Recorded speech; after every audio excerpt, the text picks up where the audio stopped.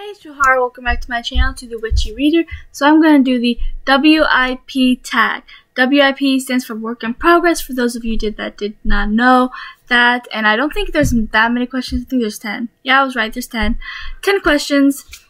It's just kind of to give a little insight on whatever WIP you are currently working on.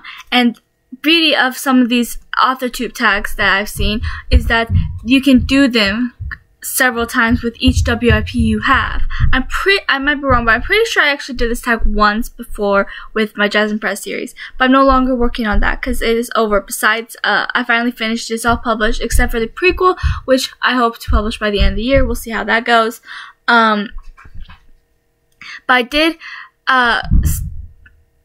finish writing one book. I'm still technically working on it because I have to edit it, so it's still technically WIP until it is published and done. But that's what I'm going to do for this one, and I'll probably do this one again with one of my other books, depending on which one I end up working on the most next. Right now, that's this one series I was actually just working on, but we'll see how that goes. So this one is I put the cover of the book, which I made myself, and I'm very proud of it, on the thumbnail, so you could see what the cover looks like there. And it's called The Curse's Light, and it's basically about this town that's cursed and this prophecy, and I'll get more into it once I read the questions. I'll give you a little insight on what it's like so far, and I do plan on editing it soon, so I'm gonna see if I can publish it by the end of the month. We'll see. Number 1, what is the working title of your book? I just told you, The Curse's Light. So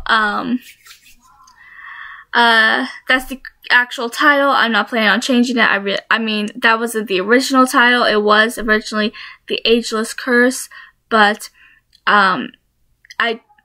I had actually, before I got this laptop, or my first laptop, the one I had before this one, I wrote a bunch of stories down before I started working on my Jasmine Press series. I had started other series and wrote them down on paper, journals and stuff.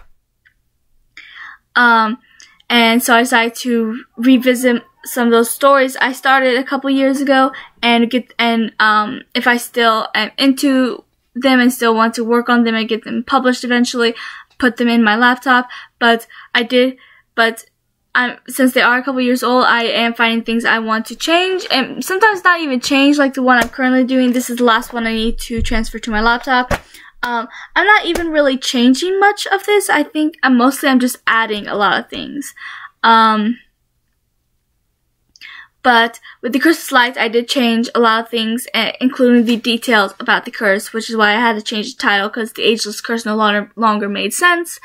And I was trying to figure out, and then there's this, I can't tell you why I decided on The Curse's Light, because that is a huge spoiler for the end of the first book. It will be a duology. So yeah, if you end up reading my book, and I hope you do, you'll find out the full, you'll understand the title by the end of the book. Number 2, I almost said 3, no, I'm on 2. Where did the idea of the book come from? I don't actually remember. Like I said, I actually started this a couple years ago before I stopped, because I got really invested in my Jasmine Press series, and then it's a couple years later, and I'm revisiting it, and honestly, I can never really remember where my stories come from. It's just like, I mean, sometimes I can, but a lot of times I just come up with this idea, and I have a lot of inspiration, a lot of imagination, so I just come up with these ideas, and they start out as this little small seed, and they just grow into this huge thing. So yeah. Number 3, what genre does your book fall under? Fantasy. I always write fantasy. Every one of my books will always be fantasy. Fantasy is my jam. Fantasy is my love. So that is what I write, and that is mostly what I read as well. Number 4, which actors would you choose to play in a movie rendition of your book? I don't know. I don't really think of that all too much. Sometimes I just think of a character I think fits my book really well. But a lot of times I don't really think that much of who I mean, I can picture them in my mind, but I can't really think of an actress or actor that I want to play my characters. So I don't know.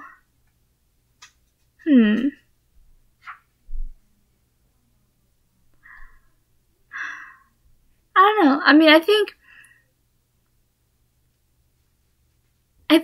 either Lucy Hale or Jordana Brewster would be really nice as playing Skylar, who's one of my MCs. My MCs are Skylar and Will. But yeah, I don't know why. Yeah, I just like them.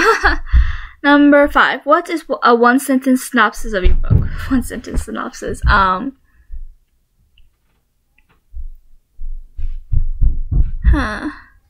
Okay. When a stranger comes into town, Skylar finds out her theories about the town being cursed may not just be theories after all. There, I did it. That wasn't as hard as I thought it would be. What am I on now? 6. Will you be traditionally published or self-published? Self-published, I'm already self-published for my Just Impress series, and I plan on self-publishing all of them. I like to have full creative freedom. I like to have the final say and the only say in what happens in my books and all the scenes and the writing of it and the cover and the title and the characters. I like it to be 100% my story. And with a publisher, I mean, traditionally published is still a great way of doing it, and it's like, you don't have to market it to yourself, and it'll be easier to find it in bookstores and stuff, but I just prefer self-publishing for myself. Number, what am I on, 7? How long did it take you to complete the first draft?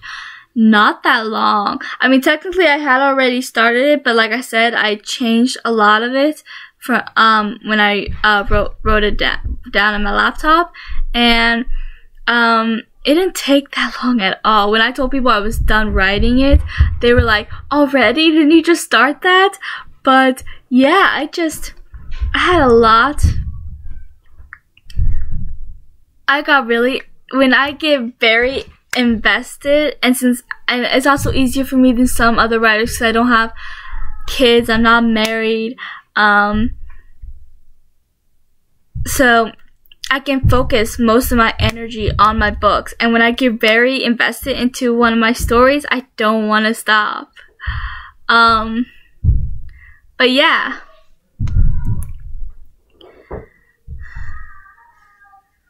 Let's see, what am I on? 8. What other books do you compare your books to? I don't. I know when I first told my mom about this, she compared it to Once Upon a Time and Once Upon a Time does have a few books as well, but because of the whole Cursed Town thing. But I don't know. I don't really compare it to another book. Number 9, who or what's inspired you to write this book? Like I said, I don't remember what inspired me. A lot of times it's not even something that inspires me. I just have all these fantasy ideas and they just come to me, whether it's coming to me as a character or as an idea, or just like a small idea, but like with Jasmine Perez, what inspired me to write that was a scene that doesn't even happen until book 2, so I had to write around that scene, but that scene was what I thought of. With this one, I don't remember what it really inspired me to write it. I don't know, I just came up with an idea of a cursed town and I just went with it. That's how most of my books turn out to be like, so. Number 10, right? What else about your book might pique people's interest? Well, this is Friends to Lovers. I know that's pretty popular. There's a redemption arc. I know a lot of people like redemption arcs, and I am using inspiration for my redemption arc. I'm using inspiration from Zuko's redemption arc on Avatar: Last Airbender because he did have the best redemption arc ever. So I'm using inspiration out of that for this one redemption arc.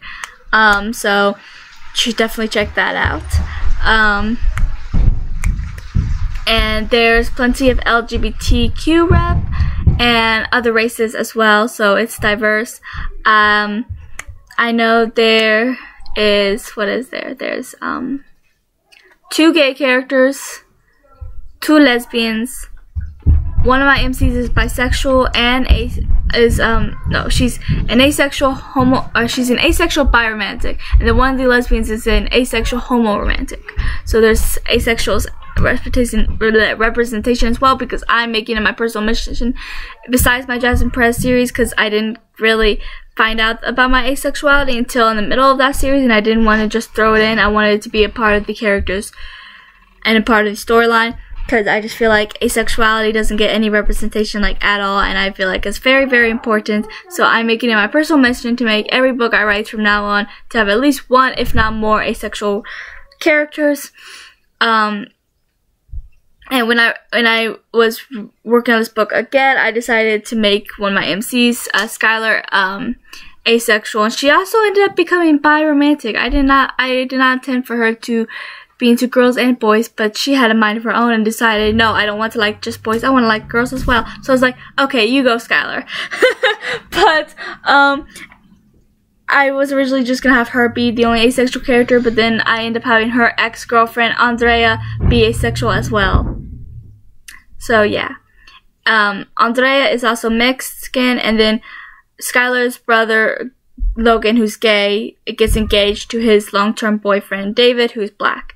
So plenty of diversity. But so yeah, that is the WIP tag. Please like and subscribe and comment your answers, or you can do this tag and I would love to watch it. I'm going to do 2 tags, but I do tag everyone else as well. I'm tagging Robin as from the book Wormhole and Claire from Claire D. So I can't wait to see your videos if you do this, and I will talk to you guys later.